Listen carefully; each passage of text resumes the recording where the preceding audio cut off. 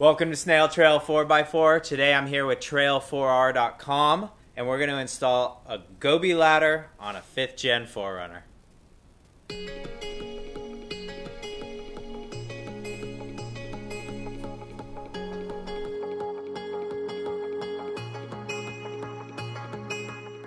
So the first step is you're going to be setting this plate at 3 3/8 of an inch over from the gutter here.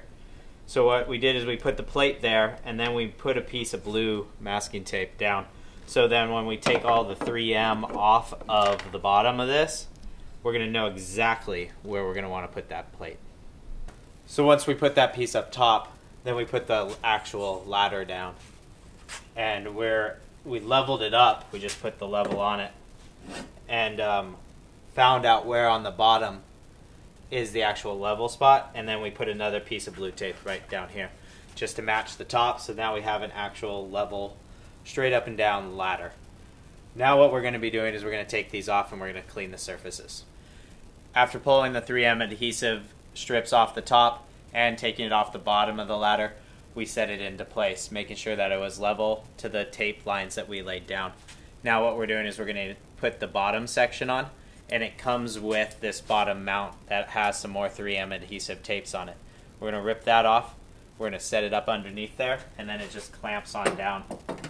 We're going to put it in place, put the bolts in, and then tighten this up on the underside to make it snug, and then tighten the main bolts down.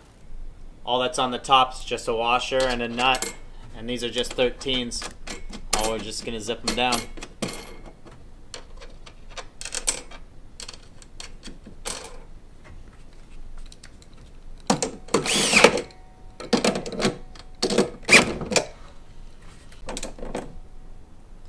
Just a little hand tightening to make sure it's nice and snug.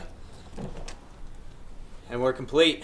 Thanks for watching this episode of Snail Trail 4x4 where we installed the Gobi ladder on the 5th gen 4runner. Hammer down on that subscribe button and don't forget, keep crawling. Snail Trail 4x4.